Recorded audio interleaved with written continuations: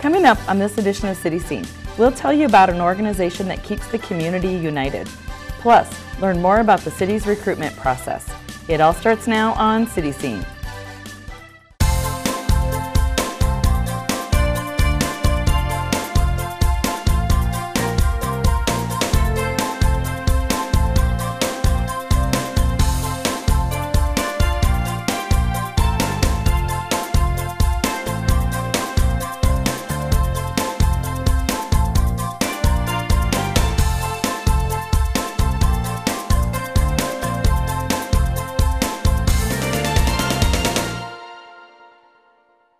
Welcome to another edition of City Scene. I'm your host, Mary Allen. United Way of Pinal County offers a number of services to the Casa Grande community. Here to tell us more is Beverly Puter, Executive Director. Welcome to the show, Beverly. Thank you. I'm glad to be here. Tell us a little bit about United Way. Well, the United Way of Pinal County is fairly young when it compares to United Ways across the country. It was formed by people in this community in Casa Grande in the Pinal County area that thought it was important to bring a United Way here, and it started in 1981. So while many started in the early 1900s, this is a fairly new one. It's an organization that's incorporated in the state of Arizona, but it is our United Way. It's the Pinal County United Way. It's operated and governed by local people who make all the decisions about everything that we do, and that's from funding to partner agencies to budgets, services provided. Everything is done by volunteers and a small staff. So tell us some of the services you do provide. Well, we're really focusing very much on the three building blocks for a better life: education, income, and health. Primarily, we like programs that help children develop as they grow and are ready to start school. We really want them to be ready to start school and be excited about going to school, and then hopefully they'll stay in school, because that's the ultimate goal, is to get them there, to keep them on track, and then to see that they graduate and consider other opportunities that they might be able to do for further education. So how are your services funded? Well, most of our services, they're all funded by something other than United Way. There's no one that can fund everything fully. And so our volunteers get together and they look at the presentations that those providers who wish money present to us, and they look at what they need, and it comes from other contributions, it comes from government funds, and then they come to us for a particular service and ask us for a certain amount of money for a different type of program. And then our group looks at what's needed and what's out there and how much money we have available and makes those decisions. So how is United Way funded? United Way is funded through the campaign, but most of our fundraising administration costs come from the campaign. We have a government granted program, two of them, that we fund out of our office, and that would be the First Things First Family, Friend, and Neighbor program, and we get a government grant for that, and that's totally funded by that government grant. And then we do the VITA program, the Volunteer Income Tax Assistance Program, and we get a small grant for that of $6,100, and then the United Way puts in the balance of the money to support that program, which is about $40,000 a year to fund that. And then the rest of the money goes to our partner agencies. And they can change each year, they can be different. An agency can come to us once a year and request funding, and that usually happens by the 1st of March. They'll get an application, they'll fill it out, they'll send it in, and there's a two-part to that. First, they have to pass the governance part. They have to meet, everybody has to meet certain standards and do certain things to get the 501c3 tax status, for one thing, and then to be funded by United Way. And we really want our programs to be something that improves lives. So that it's, if it's a nice program but you can't measure it, you can't figure out whether it's doing any good, then it's a nice program. But we really want to focus on something that we can say, this program is really helping. This program is really helping children learn to read. This program is keeping people out of domestic violence situations. This program is feeding elderly people who would not otherwise have a hot meal. Something that is measurable and that you can define. That's really important to our volunteers. Do you have certain focus areas? Yeah, education, income, and health are the three primary. We also do domestic violence, but you know, that's a health issue. It really is. Can you tell us more about the VITA program? Well, this program has been running for us, I think, since about 2008 or 9. We get a partial grant for the program from the United Way of Tucson, which is the one that the agency that governs, that contracts with the IRS to do this. And then they get other programs so that we can serve all of the southern part of Arizona. So we get a grant to do Pinal County, and we have a program manager. She works about 73% of her time on the VITA program. She's starting that, really working on that right now, and trying to get volunteers. And volunteers are trained, and they have to be trained to help people prepare their income taxes. There's no cost to anybody who comes to a VITA site, and we have VITA sites. Our goal is to have them all over the county. That's not always workable, but we do have usually 6 or 7 sites in various parts of Pinal County where people can go. And we publish hours and times where they can go. And then there's a site coordinator that manages it. And people go there on these given days and get their taxes prepared. And they're filed right there, and there's a peer group, peer review, so that we want to be sure before we file the tax that all the checks and balances are there. They haven't forgotten anything. And so everybody goes under, every tax report that we file goes under a peer review.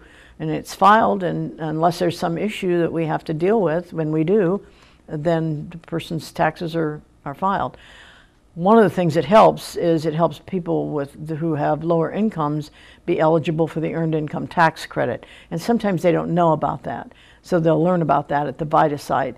And that brings thousands and thousands of dollars back into Pinal County families. It's just a great program. So who's eligible to participate in the VITA program? Well, it changes a little bit each year, but generally I believe that a family is at a $50,000 income level would be eligible, and then a single person is a little bit less. But it changes every year, but we would be publishing that in the paper when it's out. There'll be a published ad that will list all the sites and their times, the site coordinator to call, the eligibility requirements, and the things that you need to bring when you go to get your taxes, because you can't just walk in. You got to have IDs and Social Security information and your tax, all that stuff. And so it will tell all of that thing, including the eligibility requirements that you have. Our program manager, who manages the whole program, is in the United Way office, and you can call the United Way office for information. You will also be able to call if you want to go to a certain site when those sites are published. I know there'll be one at the Seeds of Hope facility, the new building out on Crane. I know there'll be a site there. There'll be a site up in, I believe there's going to be a site at a Goodwill. Goodwill, that will be a new site for us this year. There'll be a site in Coolidge. I think there's going to be one in Santan Valley. So there's Eloy. There are going to be sites all over the county. And how do the volunteers get in touch with you? They can do the same thing. They can call us if they want to volunteer for the VITA program or for anything for United Way. They can call the office and ask for volunteer information, and we can talk to them about what's available and what they might be interested in. And also, if they've got a real affinity for a particular type of clients they might want to work with, we can refer them to an agency that would be a good source for that kind of volunteer work. Beverly, where's your office located? 402 East 10th Street.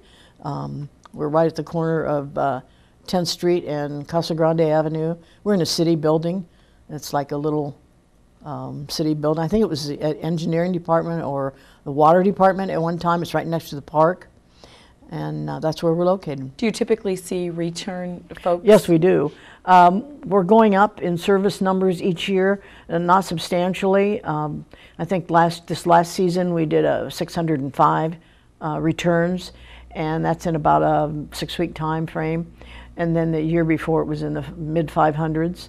A lot of them are returns. A lot of the volunteers that come back are returnees. There are a lot of volunteers in Pinal County who really want to see this program work, but they have to go through the testing every year. Just because they did it one year doesn't mean they're for life. So they have to go pass it. They have to pass a test so that they can be, and now they have to pass and be at the intermediate level, so that they're ready to do most of the things that need to be done for a person coming in.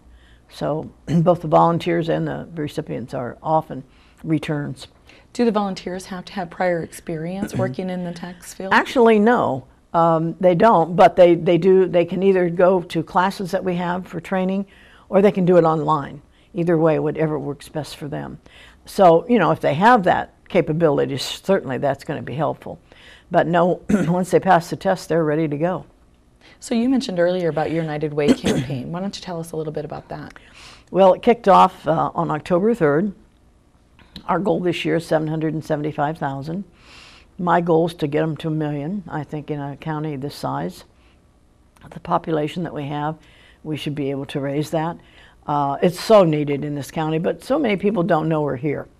You know, we're sandwiched between two very big areas, particularly the Maricopa County and the Valley of the Sun United Way, and then the Tucson United Way.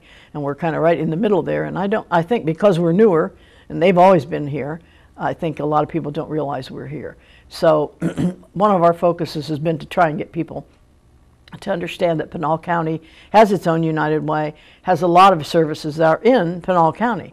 Because normally when people live in a county, they want their money to stay in that county. So we really want them to know, here's the services. So when you look at our list of agencies, the services that we're funding are being provided right here in Pinal County.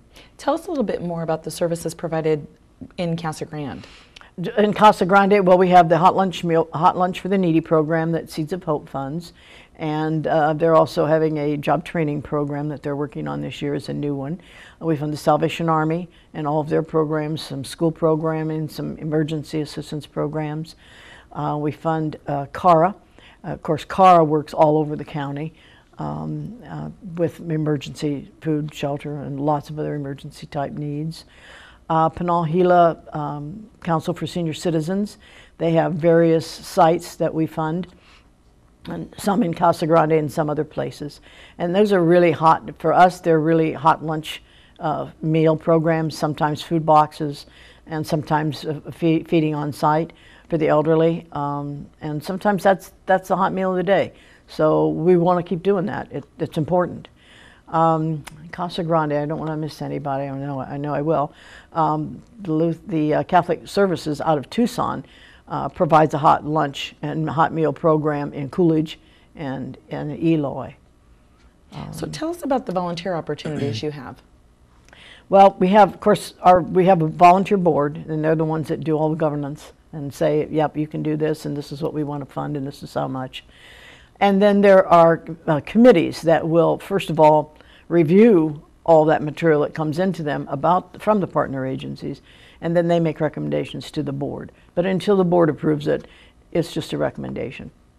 Committees do not govern, they just make recommendations based on their review.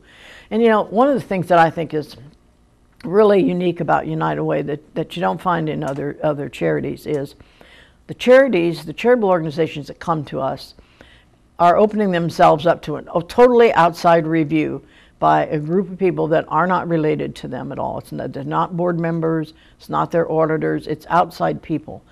And those outside people want to see the progress in that agency. They want to see that something's being done with the money that we give. And that doesn't happen very often. So when people give to our community fund, everything that we do undergoes that process of review by volunteers. If you designate a pledge, it goes to wherever you designate it. And unfortunately, there's a lot that gets designated outside of Pinal County. Again, because I think people don't even realize there's a Pinal County United Way. We do not govern that. As soon as somebody designates it, it just goes there, and we have no way of tracking it or telling them what we would like for them to do. I mean, we can tell an agency, you know, we would like for you to go in this direction with this program because we see a real need out there. We're getting ready to do a new needs assessment. I think it's been about 2005 since one has been done. So that'll be important to see, based on what we're doing now, is this still fitting with what we should be doing? Or should we be looking at something else? And that's time to make those changes and say, okay, now we're going to cut back here and we're going to increase here. So how do the donors find out what kind of services have been provided and where their money did go? Well, we publish an annual report.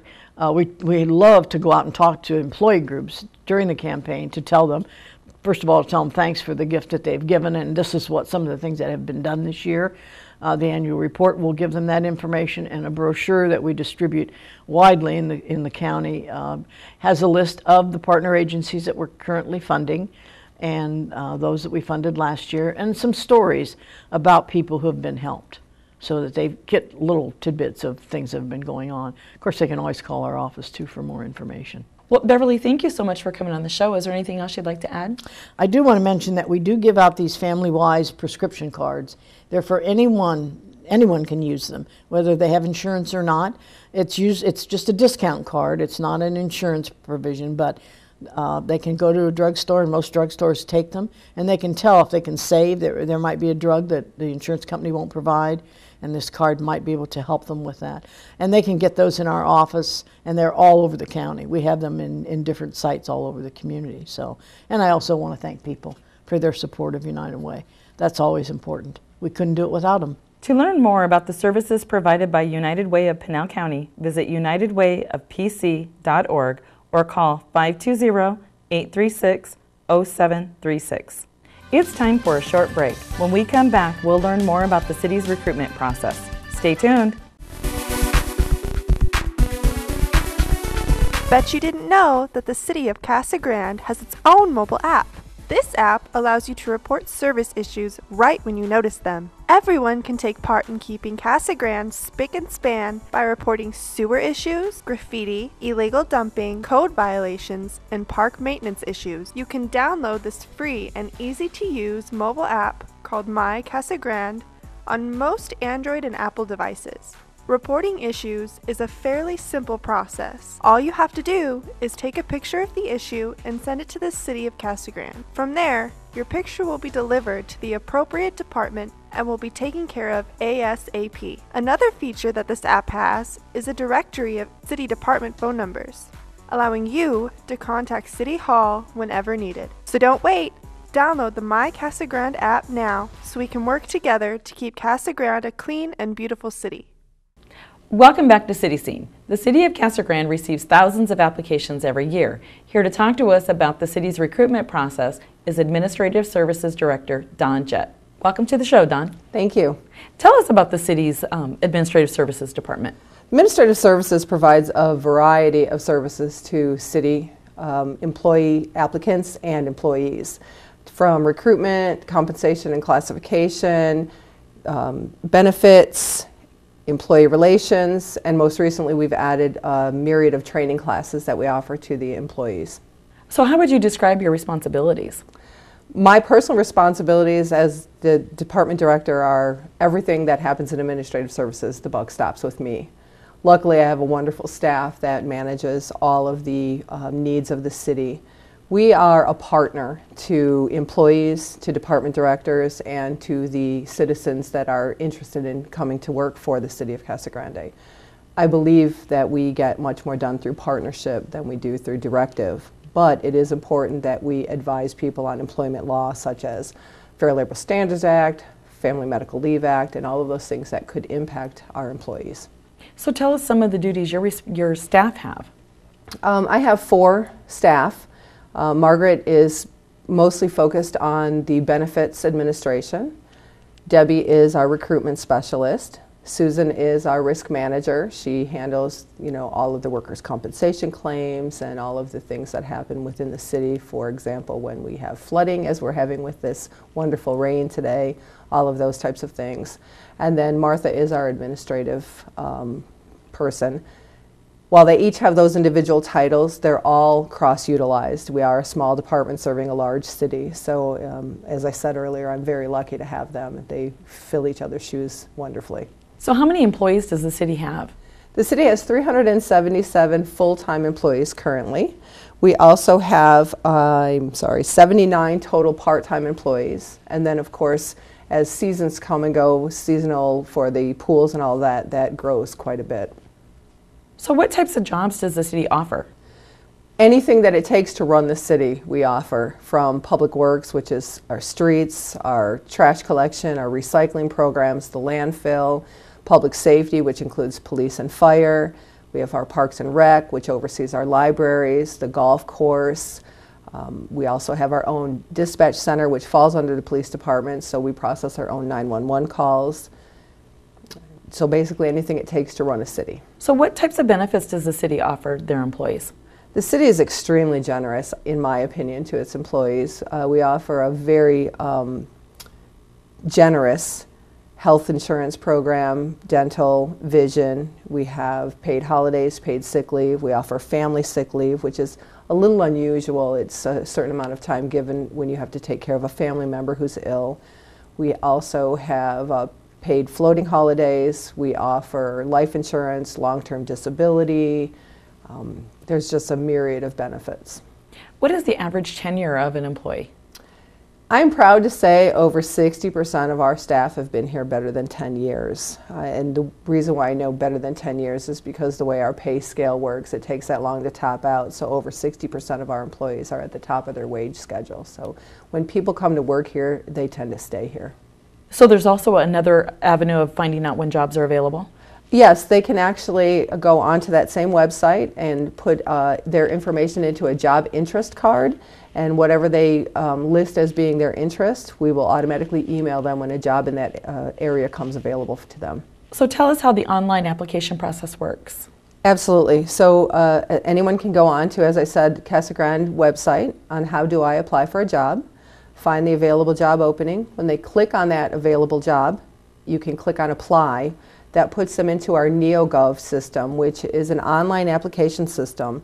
It's relatively new to the city, but it has been wonderful because everything can be done electronically. The hiring official can see the applications through the entire process. We don't have to kill a bunch of trees and hand out applications to everyone to review. The applicant can track the status of their application. It'll confirm received. It'll confirm whether they have an interview scheduled. They can confirm their interview through that process electronically, and they can be notified all at once the status of that application. In addition, once they log on to NeoGov and apply for one job, they can use their same logon and password to apply for subsequent jobs, and it will autofill their personal information so they don't have to start from scratch each time. So do we accept paper applications? No, unfortunately we do not accept paper applications anymore. I say unfortunately only for those people who may not have a personal computer at home. To help those people who don't, we actually do have a computer available to them in administrative services, so they can go online and apply there, and we are there to assist them if they need help, if they're not very computer literate. But we will no longer accept paper applications or resumes. And they could actually go to the libraries as well. Absolutely. Much a very good benefit of our local libraries. So where is Administrative Services located? We are actually at 510 East Florence Boulevard, Building B, which if you're facing the front of City Hall, it's the building directly to your left. We're a small building in between City Hall and the Parks and Recs building. So what is the best reason to work for the City of Casa Grande? I think the City of Casa Grande is a great place to work because the leadership truly cares about its employees.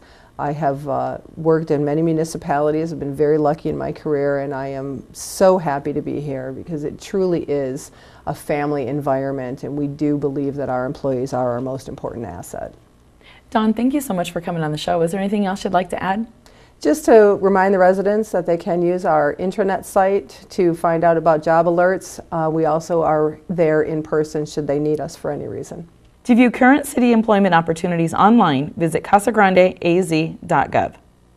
Okay, here's your chance to win a Casa Grande gift bag. But first, I'd like to congratulate last month's City Scene winner, Matthew Conde. Congratulations, Matthew. This month's City Scene question is, how many employees does the city have? Submit your answer on our website, casagrandeaz.gov. Just look for the City Scene logo. Good luck! That wraps up another edition of City Scene. I'm your host, Mary Allen. Thanks for watching. Remember, City Scene is your inside look at Casa Grande. Happy holidays!